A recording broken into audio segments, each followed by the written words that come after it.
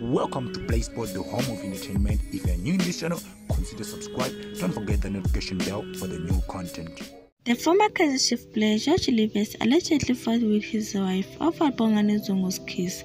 The former Kaizer chief striker Lebese and his wife Mapasa Belba Nkosi were publicity involved in a physical fracas after the fought accused her of kissing Mamelodi Sundowns midfielder Bongani Zungu. Let's just say the fight started after they argued whoever they argued. She came to complete their gender-based violence form and left.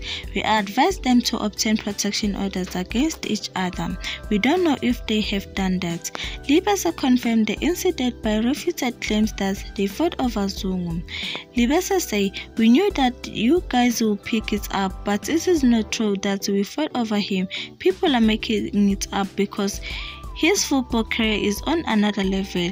The truth is we had an argument outside the club over a phone call that she received, not because of that person." This is the end of the video. Please don't forget to subscribe and turn on the notification button for